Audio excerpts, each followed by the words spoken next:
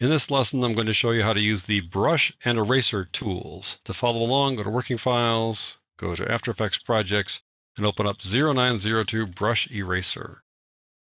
I have the Paint workspace here, but I've altered it slightly by adding effects and presets over here because I'm going to deal with them a little bit later. Let's open up the white solid in the layer panel by double-clicking on it. We're going to paint on this white solid. Remember, you do all your paint work inside the layer panel, and then you can watch the results over here if you've got multiple layers, such that you can see through the first layer down to ones below. In this case, we have a white solid, so we won't see through it, but at any rate, this is the proper setup. We're going to use the brush tool, so just click on the brush tool here, and that displays the brush tool's characteristics over here in the paint and the brushes panel. So let's take a look at the brushes panel, and you can see various characteristics here. Just keep in mind that you can change all of these later inside the layers, so it's not so critical that you get these guys right at the get-go, but you probably want to get the diameter and the hardness right just so you can see how it looks as you paint. So I'm going to show you how to do that with a keyboard shortcut. You don't have to use this guy to do it. Hover your cursor inside the layer panel, you see the circle there. That's the size of your brush relative to the panel. If you want to make it larger or smaller, just hold on the control or the command key, Control in Windows, Command in Mac. Click on your mouse and drag left and right, or up and down, however, like that. That makes it larger or smaller. And now you can change the hardness, but it's kind of a trick to do that. You want to keep your finger on the mouse, but let your finger go off of the control or the command key. And now move the mouse left or right, up or down, and that controls the hardness. Notice as you go in, the hardness goes down towards 0. As you pull it out like that, it gets toward 100% hardness. I'll just go like that for now. So there's my brush. Now I want to set the color and other characteristics, so I do that up here in the paint panel. We're interested in these three modes in the color. To set the color, just click on the color swatch. It's pretty simple. You just pick a color you want there and click OK. But these three guys are kind of interesting. The only one that is important to get right at the get-go is channels. The other two guys you can change later. So I'm going to go look at channels. What are these three things here? RGBA, RGB, and alpha.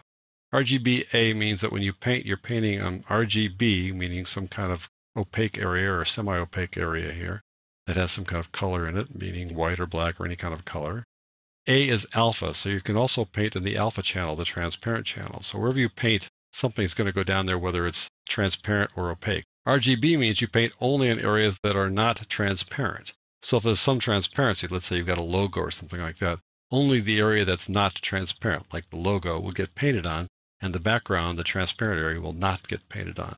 As far as alpha goes, you can paint only on the alpha channel if you want. It's a little tricky. You can look up how to do this if you want to inside the help file. We're going to focus on these two guys here. As far as mode goes, that's the blending mode and how the paint will blend with whatever's below it, including another paint stroke. You can change this later, so that's not really important at this point to select that. And the duration, well, you'd think the duration is kind of important because it has these four things here, but in fact, constant really is your best bet, and I'll explain why in just a second. So let's start painting something. I'm going to go back and start painting here. I've got red selected here. The brush is kind of large. I'm going to hold on the control key and bring it down a bit like that. And I just want to paint something here. Where the current time indicator is, that's where the paint stroke will begin. And with constant, it'll last for the duration of the comp from that point forward. So let's say I started here by mistake when I really wanted to start at the beginning. I'll show you how you can remedy that later. So let's just draw something here. I'll just draw something like my name just to do that. There we go. And it shows up over here in the comp panel afterwards. Let's open up the layer here and see how that looks. Look at the paint, look at the brush. And you can see there is the paint stroke right there, the brush stroke. It starts here and goes along like that.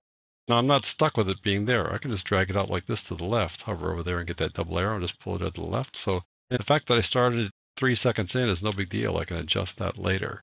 So the whole thing about, starting at a certain time and being critical about that, you can always make adjustments. If you want to pull it later in, like just have the word appear later in the comp, that's fine. You can change that as well. It'll pop on later. However you want to do it, you can always adjust this later.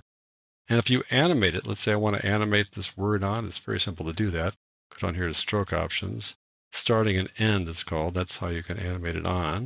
The end is the end, the right-hand side there basically, away from where the start point is. The anchor point is the start point. You can animate it on like so. If you want to animate it off, you can just roll the start value from 0 to 100 and have it animate off like that. And so it doesn't make any difference where that little stroke is here. You can animate it on or off anywhere along that line. So again, the timing of when you put it on is not so critical. But some people like the idea of this right on thing because they think that somehow it works differently than constant, but it doesn't. It works exactly the same way. I'm going to delete this thing by clicking on Effects and deleting it, and we're going to start all over again. We'll switch to right on, and right on keeps track of the speed with which you write over the duration of this little comp. Now, this comp is 10 seconds long, but there's no way to see what the time is as you write, so you need to sort of count to yourself as you write. But I'll do something slow and fast. I'll go like this, then I'll speed it up, fast, fast, and then slow down like that. And now if I play that back here, if I go along and play that back, it should play back at about the speed that I did it, keeping track of where I was slowing down and speeding up. Now it's doing a RAM preview, so it's not totally real time, but I think you get a sense. You see how it's speeding up there at the end and kind of then slowing down again. And you're going, wow, it's pretty cool if you get to remember the speed that you drew things and the acceleration or deceleration. But in fact, when you write with constant, it works exactly the same way because it's not really tracking your speed. It's tracking the number of dots that you're laying down over time. So now that I've done that with right on, I'm going to go back to constant here. I'm going to delete this layer again by deleting the entire effects group there. And now I'm going to draw on again with varying speeds. I'll do something like hello, fast, and then slow like that. And now I've painted on using constant. I'll open this up again. And you can see that I've got it on there. Now it's just going to pop on. But if I animate it on, if I go down here to animate it on by clicking on the stroke options, and let's say we'll animate it on by the end. So I'll set the ending point to 0 at the beginning here. Go at the end here and set the ending point to 100%. It'll animate on with those little bits of acceleration in there as well. We'll have to do a RAM preview again, but as it gets to the point where it goes fast, and it gets to the point where it goes slow. So the right on thing is really a waste of time. You can just use constant and get the same effect later if you just want to use some animation here on the start and end. So what about these other guys, single frame and custom? Single frame is kind of helpful if you want to put one paint stroke on per frame, which is a little tricky to do that, but you just, draw a paint stroke, press the page down key, draw a paint stroke, page down key. But even if I put something on as a single frame, I'm going to go over here and do that by clicking away. I have single frame set over here, and click that on and do one brush stroke. It comes on as a single frame. If you go down here and take a look at it, you can barely tell that it's there. It's right here. I'll pull this out of the way a little bit. Press the plus key a couple times so you can see it. There it is. But in fact, if I want to make it longer, I can drag it out again. So it's not like we're stuck with a single frame. We can make it any length we want. And this other thing about custom says that if you set custom, you can say how many frames long will the stroke be. So sometimes you might want to do a single frame or some collection of very brief things. And so maybe then it'll come in handy. Nevertheless, you can always count on constant as probably the fallback for any kind of painting that you do, any kind of brushwork that you do. All right, let me just draw one more thing on here. Then I want to show you one little effect. So I'm going to get rid of this by clicking on it. And I'm going to just put on a ribbon here. Let's see, I'm going to make my paintbrush a little bit wider here. I'm going to make something equivalent of a ribbon, just back and forth like that. It's kind of nice. And I'm going to change the roundness. I'm going to go over here and change the roundness after the fact, just to show you can do that. Go down here a little bit farther, go to stroke options, change the roundness by pulling this down a ways here. There we go. I'm going to pull it to the left here. It makes it look kind of flat, like a ribbon like that. And the hardness, let's check out the hardness here. Right now the hardness is at 70%. I'll take it to 100%. So you can see I can change that after the fact. So the ribbon looks pretty cool, but wouldn't it look nice if it had a drop shadow? Well, I can add a drop shadow with an effect or a layer style. So we're going to use an effect this time.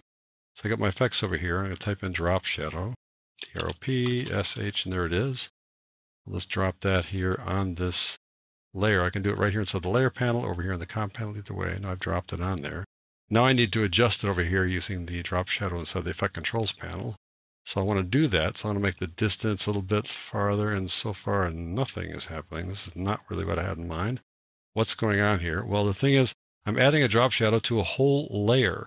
I'm painting on a layer. I'm not painting something above the layer or instead of the layer. It's actually physically, if you want to call it that way, on the layer. So the way to get a drop shadow to show up here is to click on this thing called Paint on Transparent.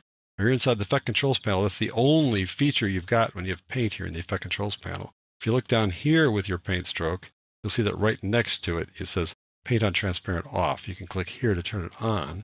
And now it's on transparent. If you look at the comp panel, it's showing you the layer below it. Here it's showing you the transparency behind it. I could turn on the background by switching off transparency. The background is gray. And there is our drop shadow for this ribbon.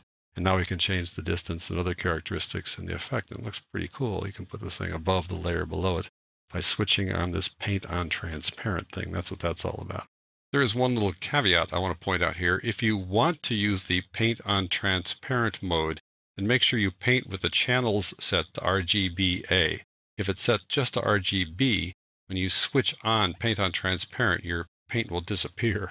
All right, let's go down to that next layer. I'll close this guy up like that, turn off its eyeball. Go down to this bowls thing, or double click on that to open up the bowls. Let me get rid of this effect controls panel by clicking on that to spread things out again. I want to paint on these bowls. I click on the paintbrush again on the brush tool. I've got my color there. I want to change the blue, let's say. Lighter there, got that blue. I want to paint on the bowl. So let me just paint on it. And I'm here to tell you that's kind of a blob of color, which is pretty ineffective. You really want to be able to see the bowl through the color. And this is where the blending mode comes in. Now, I could have picked the blending mode in advance over here, which would have been fine. But we can do it after the fact. So let me open this up here. You see normal here, that's the blending mode for the layer. We want to have a blending mode just for the brush stroke. It's amazing. You can have a different blending mode for each brush stroke. Let me go over here to this paint. There's our brush, and there's our blending mode drop-down list there. Click on that, and you can select from these blending modes. And if you've never worked with blending modes before, this is kind of confusing, but this allows you to blend this color with what's below it here. These guys tend to make things darker. These guys tend to make things lighter. And we're going to work with color. Now, if you want to find out more about these guys, you can go to the blending mode reference inside the After Effects help. Well, I'm going to pick color because it lets the illuminance of what's below it show through and use the color we applied on top of it. And that looks pretty good. That little line kind of looks bad there just because it's showing this stroke. But over here, you can see the finished product, which looks just fine, I think. So now I want to add another paintbrush on top of that. So I'm going to go get a different color, switch over here to red, let's say. Click on that. And I want to go here along the edge, but before I do that, I want to switch off this paintbrush. Otherwise, I'm going to replace the paintbrush. So I click away to deselect that paintbrush. So now I'm going to paint along the edge here like this. And I would rather not have it go over the lines like that. I'd rather fix it. So I'm going to use the eraser tool to fix that. I'm going to zoom in a bit on this and get a little tighter. So Control plus or Command plus to zoom in a bit. And I want to sort of clean along the edges here. I can't quite see the edges though, so I could switch the blending mode for this guy to color as well. And I can see where I painted and see what's behind there. And now I'm going to switch over to the eraser tool. Click on the eraser tool under paint and you see there are a couple of options there for erase. It says layer, source, and paint. That means if I erase this, I'm going to erase everything right down to the background, which is gray. I don't want to do that. I'll do Control or Command Z to undo that. Or I can go over here and erase paint only. Okay, that's fine, but I'm also going to erase the blue I did behind there, which you can barely tell I'm doing, but there you go. Now you can see that I'm erasing the blue. I don't want to do that in this case. So I'm going to go Control or Command Z a couple times there.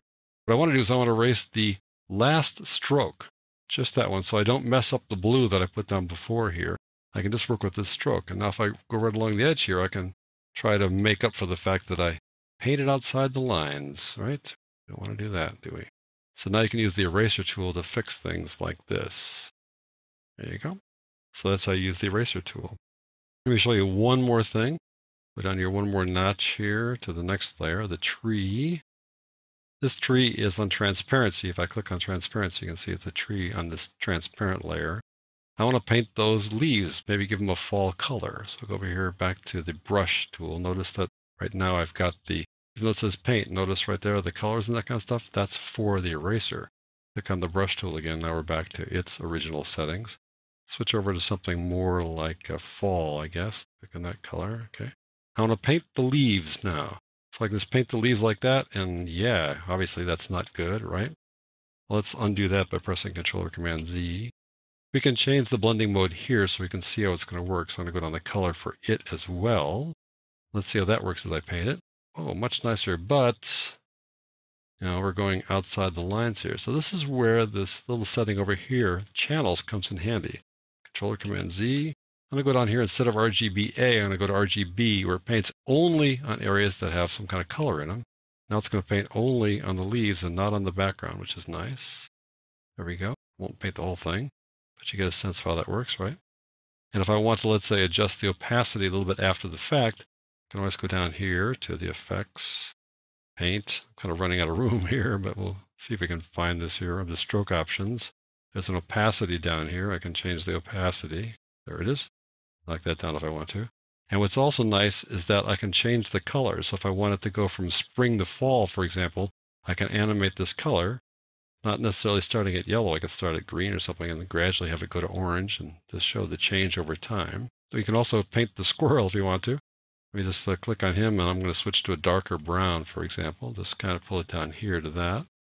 If I paint on the squirrel, the same process, we're not really painting the tree because the tree is so dark already that when I use the color blending mode, it just affects the squirrel. And notice everything went away there. That's because I painted on an existing paint stroke, and this replaced that paint stroke. That's one thing you need to kind of watch out for. If you have a paint stroke selected like that, if you paint on this, it'll replace whatever you just did. So that wraps up our little discussion on how to use the brush and the eraser tools.